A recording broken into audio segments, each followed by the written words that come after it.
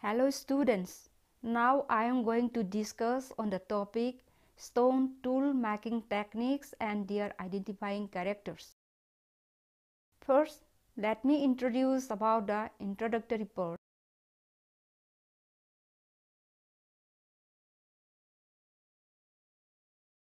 Researches on the evolution of man and his culture have proved without doubt that our prehistoric Stone Age ancestors had used stone tools made by them. The likely methods used by them could be inferred. According to Professor H.D. Sankalia, by studying the stone tools themselves, trying to imitate them today, and observing primitive or semi-primitive people making similar tools and using them. In the book Early Man, published by Life Nature Library in 1970, there are photographs showing the making of stone tools like chopping tool, Acheulean annexes, and laurel leaf points by Francois Bottes.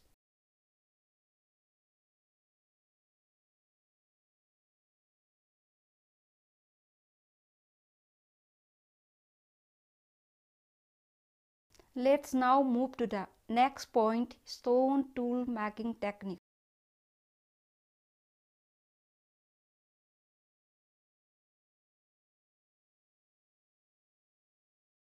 We can broadly group the stone tool making techniques of prehistoric period into four.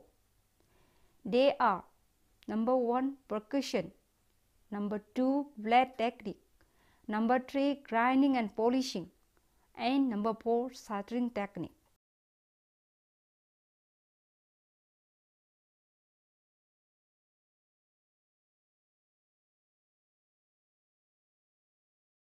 The percussion group has two subgroups, namely direct percussion and the indirect percussion. Now let us study on the direct percussion flaking technique. Flaking by striking directly with a hammer is known as direct percussion flaking technique.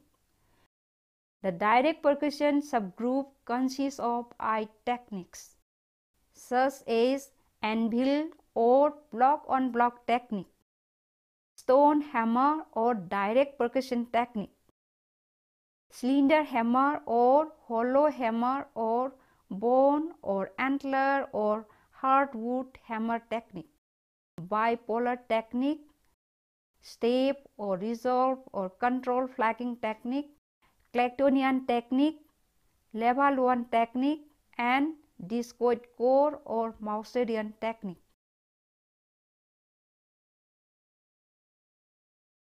Now let us come to the next point, anvil or block-on-block technique.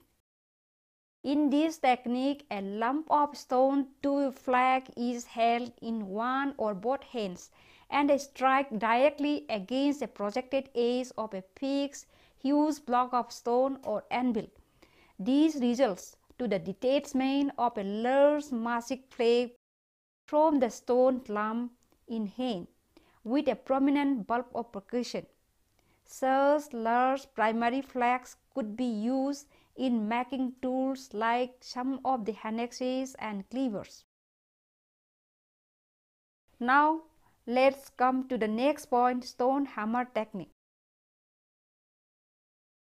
A suitable shaped stone is used as hammer and strike at an inclined angle on the surface of a lump of stone, and that results to the removal of a flake with a positive bulb of percussion. On the core, there is a hollow or concave surface corresponding to the shape and the size of the detached flake. This concave surface is called negative bulb of percussion.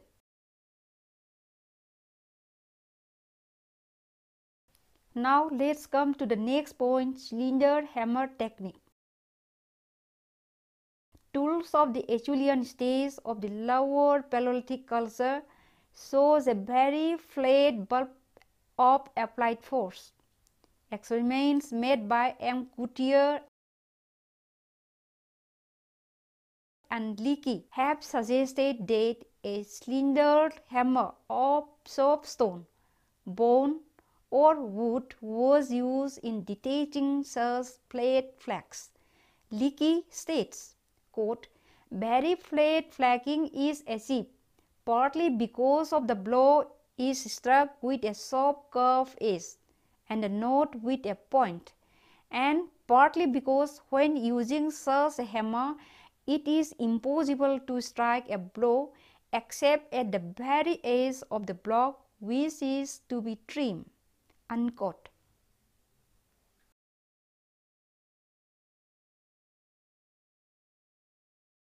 Now let's come to the next point, that is bipolar technique. This technique of flaking is less common, but it is considered economical in the sense that with a single blow, two flags could be detached simultaneously. For this, the core is placed upon another hard rock and strike with the hammer on the upper free end of the core. Due to the rebound of the force from the underlying rock and the force of the hammer blow on the upper end, two flags, one from each opposite end, have been removed on the same face of the core. The presence of radiating fissures on the same face of the opposite ends of the core is the character of the bipolar technique. Now let us talk on step or resolve or control flaking technique. In this case, the hammer does not strike at an inclined angle to the surface, but inward the core with a controlled blow or force, so that the penetrating force does not pass through, but ends inside the core to snap off a flag abruptly, leaving a step on the core. Sometimes the snap of flags curl over the end farthest from the bulb. This is known as hinge fracture. According to Leakey, such fracture is difficult to produce at will. A hinge fracture is distinguishable from step fracture by its smooth surface. Now let us discuss on the next point, that is Clactonian technique. It is a technique of detaching a large flag for making flag tools. Clactonian flags could also be obtained by using the anvil or stone hammer technique. In this case, a naturally flattened surface is used as striking platform of the hammer. Such flag will have a prominent bulb of percussion on the main flag surface near the striking platform, and the angle between the main flag surface and the striking platform is always greater than 90 degrees or roughly 120 degrees.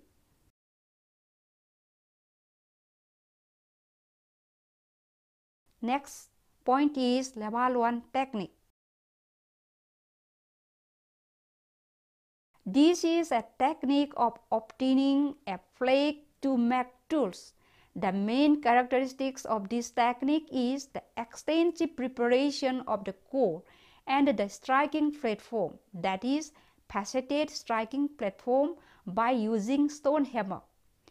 Only one flag could be obtained from such a prepared core, and the flag resembles the form of a tortoise shell.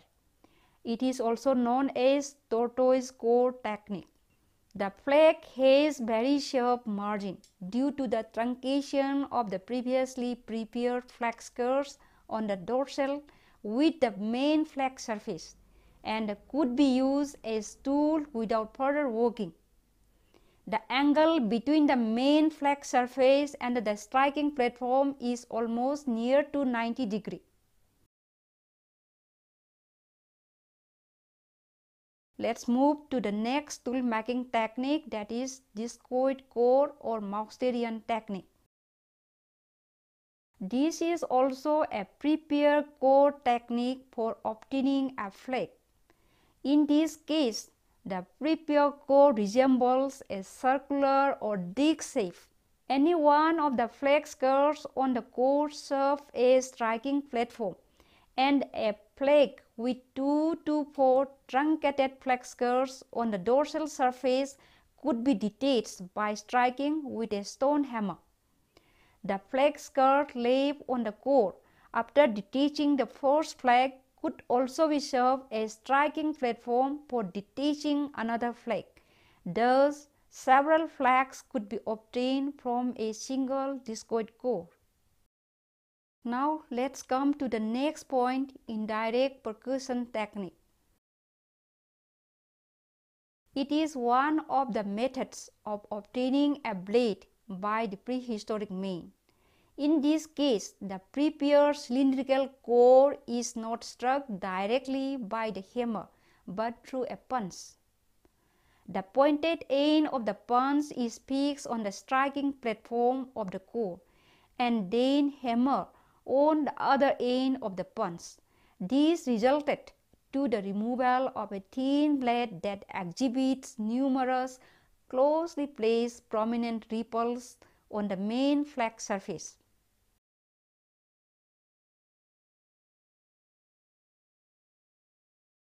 The next tool making group is blade technique. This is the technique known to men for the first time during the Middle Paleolithic. By this method, long, narrow, thin, and barrel-sided flags have been produced in different parts of the world during the Paleolithic period. But this technique has been regularly and extensively used during the Upper Paleolithic, Mesolithic, and later periods. Some of the advanced techniques which were frequently used by prehistoric men to procure blades are pressure flagging technique or blade by pressure, fluting technique or blade by percussion, and lastly backing or blunting. Now let us talk on pressure flagging technique. It is a technique used by prehistoric men. In this case also, an intermediary implement sharp as punch is used to exert force on the core by applying pressure, but not by hammering. Very thin and small waste flags or sheaves, known also as fish scale, could be removed for finishing the tools like leaf-shaped points during the Upper Paleolithic culture. Long blades could also be obtained by this technique. It is often difficult to distinguish indirect percussion from pressure flagging. Both the methods are in fact a form of indirect pressure. Now let's come to the next point, fluting technique. It was used for making blade tools. In this technique, starting with suitably prepared cylindrical nodule, a series of uniformly tilled parallel-sided blades were detached in rapid succession by applying vertical pressures on the edges. The blades produced by fluting were, however, crested with multiple flex curves transversely across the crest. On the other hand, some scholars prefer to call this technique as punching technique because in this technique a rough surface is made on the core. Thereafter, a small platform is prepared at one end. Against this is placed a short wood punch and a tap is given with the help of a mallet. Now come to the next point, backing or blunting technique. Blades manufactured by fluting technique were further retouched to form specific tools. Since every blade had two ready-made sharp edges, retouching in these blades were mainly done to blunt any specific area out of the two already present borders. The area chosen and the manner of the blunting depend on the requirement of the maker. These bluntings were done mainly to afford a firm hafting of blades on handles. Now let us come to the third group of tool making technique, that is grinding and polishing. This technique is a characteristic feature of making the Neolithic tools. Though the Neolithic stone tools are safe by applying various methods of percussion flaking and packing, the rough flaking or packing surfaces are further worked by grinding and polishing technique to produce smooth and polished surfaces. Let's come to the fourth group of tool making technique, that is soldering technique. This type of tool making technique is very simple. In this technique, the manufacturer holds the suitable stone with his hands or both hands and raises to a certain height and then releases the same so as the rock breaks into pieces when it hits the ground. The flakes or rock pieces thus produced do not possess either negative or positive bulk of percussion. From such flakes, any required size can be selected and trimmed further by using either grinding or stone hammering. This tool making technique is confined to Southeast Asia.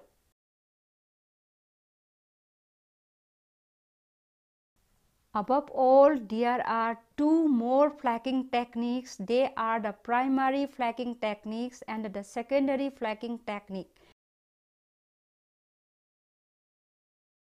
Based on the nature of the flake scars as well as its workmanship, such flaking can be done by using any one of the percussion or blade technique. Now let us see how these techniques works. Now let's come to the primary flaking technique. After selecting a suitable piece of rock, the prehistoric man will start flaking to get the conceptualized form of the tool. All such flakes, details for getting the desired shape and the size of the tool, are primary flakes. However, the characters of the flakes details exhibit differently according to the particular technique and hammer used.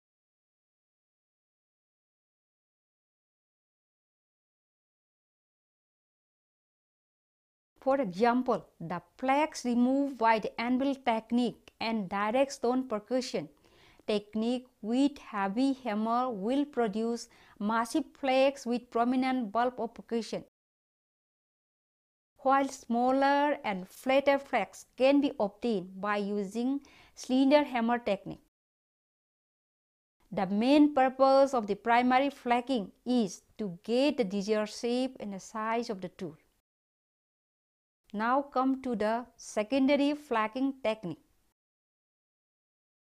Secondary flakings are those further flakings after obtaining the desired shape and the size for producing sharp working edge and the suitable hand holding place of the tools. The secondary flaking could be done either by the direct percussion technique with smaller stone hammer or cylinder hammers technique and pressure flaking. Step flaking is also evident in the secondary flaking. The flakes removed in step flaking are generally small and has a blunt end due to the sudden break of the force in the core material. The size of the secondary flake is generally small and known as waste flakes or chip. Now let's come to the concluding part.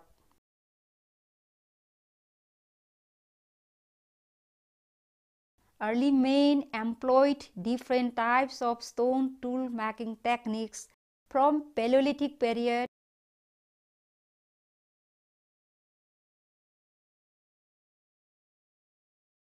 and continued till the Chalcolithic period through Mesolithic and Neolithic stages. These various tool-making techniques are broadly grouped into 4. Each group has a number of techniques or stages.